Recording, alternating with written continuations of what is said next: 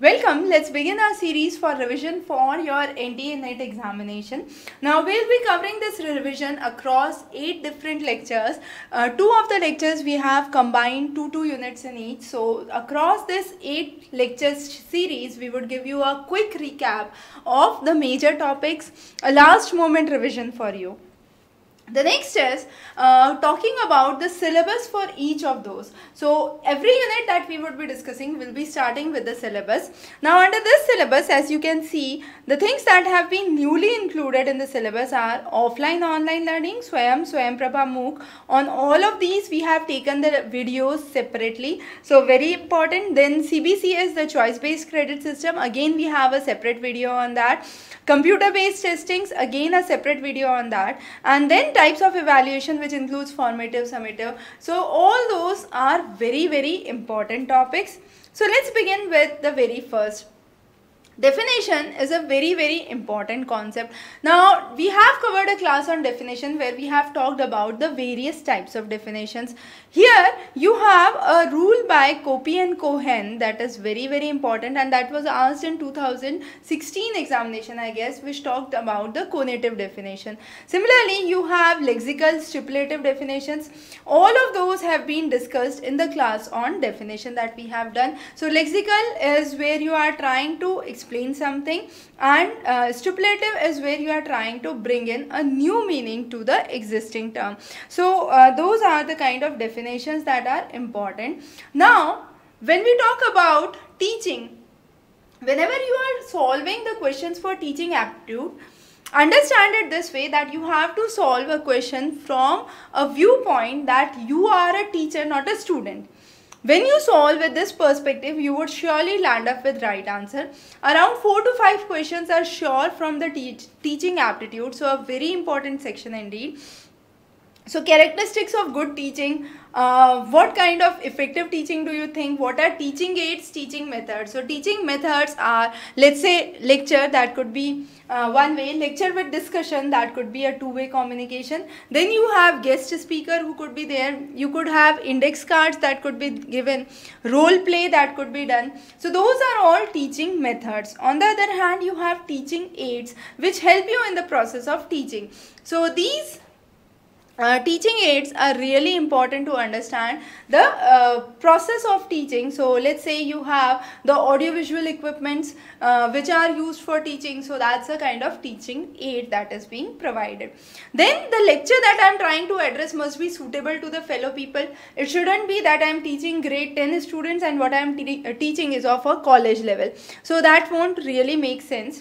Now seminar, workshop, symposium and conference, we have covered a separate video on that. Very important.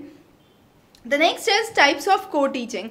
Now co-teaching means where you have one and more teachers. So basically 2 teachers primarily who are taking the responsibility of teaching, and then you have the numerous types of co-teachings that are there.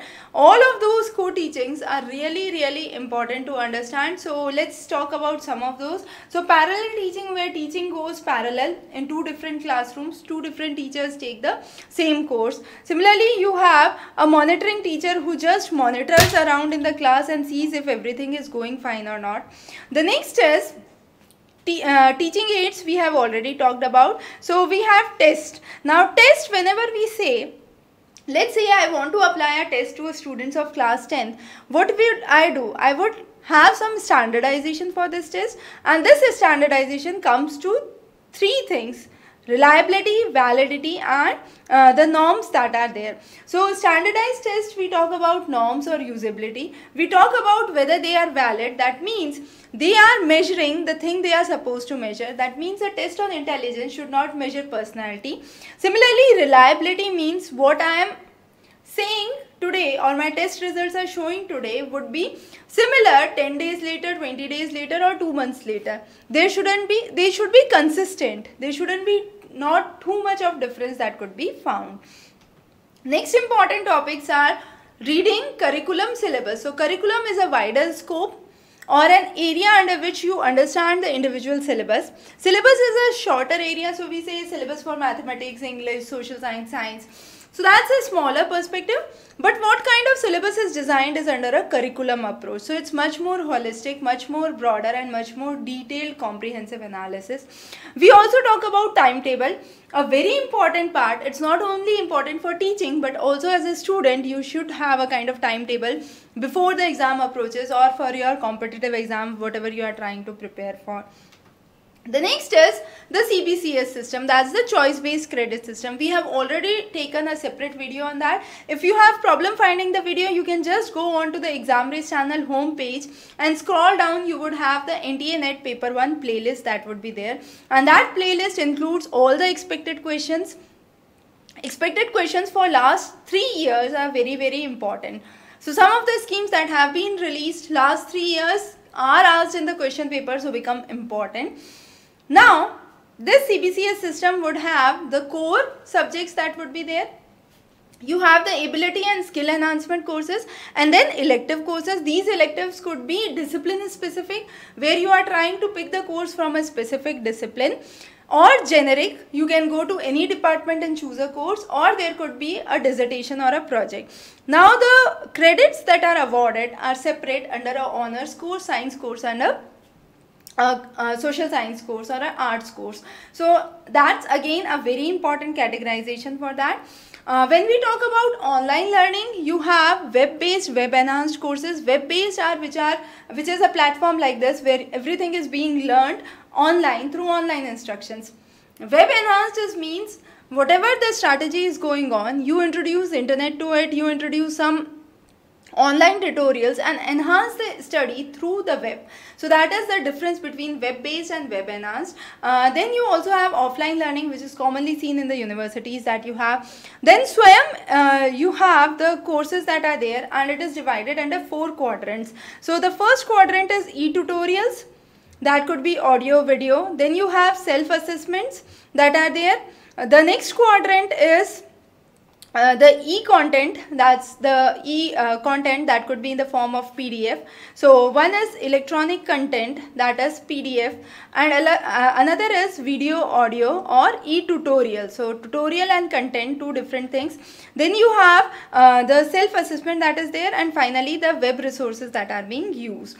We also have a lot of information on digital resources. So the video on digital resources becomes very important. Shodh Ganga, Shodh Sindhu, Neptel, e-Pathshala, all of those have been explained there.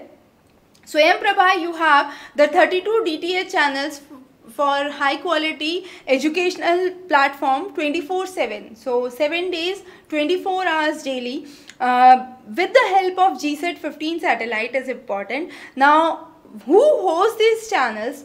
The details of each of the channel, the partners and the contributors are very important, both in the case of Swayam and Swayam Prabha. Then you have another important theory, that is classical test theory versus a item response theory. We talk about the computer based test, computer assisted test, and computer adaptive test.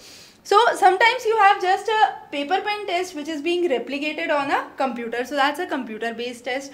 Computer adaptive, we say the computer is intelligent enough to see whether you have done one question wrong. In that case, it would give you a next easy question. In other case, if you have done it right, it would give you a next difficult question. So that's how it proceeds. Very interesting, very important. Similarly, you have partially adaptive test, you have branch test. So you have a first level of response that is taken. Based on the first level of response, you have further sub responses that are classified. So that's how you proceed with the computer based testing, again covered in one of the separate lectures. The description has the details of the various lectures that are there. Now the next is the innovation in the evaluation system. Evaluation system could be objective or subjective. It could be a written paper, it could be an MCQ type. You have the DIC hierarchy, that is very common, where we talk about data, information, knowledge and wisdom. So John Dewey, under his experimental evaluation system, talked about more on evaluation. So that's very important. So John Dewey's system is very important to cover. Similarly, assessment versus evaluation. So assessment is an ongoing process. You have the various types of processes that are involved with the assessment. So continuous knowledge, skill, attitude building is part of assessment. Then you have evaluation, which focuses on the grades and may reflect classroom components that could be there. This time you have IRA ranking for the first time. That's very important. So NIRF ranking for the present year, IRA rankings are important. You have the continuous and comprehensive evaluation system. That's again important. Summative and formative methods. So summative and formative means formative, you do it across the year, so it's a kind of feedback that you continuously get. On the other hand, you have summative, that's towards the year closing. So you have aggregate analysis of the learning that is being done. You also have norm reference and criteria reference test, and the grading, the CGPA, that's the cumulative grade point average, the semester grade point average are important questions that could be part of your evaluation system. So with this we covered the first unit, a quick revision for that, what you need to cover, what has been covered so far. So with this we have the first lecture that is up. We would be coming up with this series, so stay subscribed, do share, and definitely bring in as many questions as possible in the comments. We'll try our best to answer most of the questions. Have a wonderful day ahead.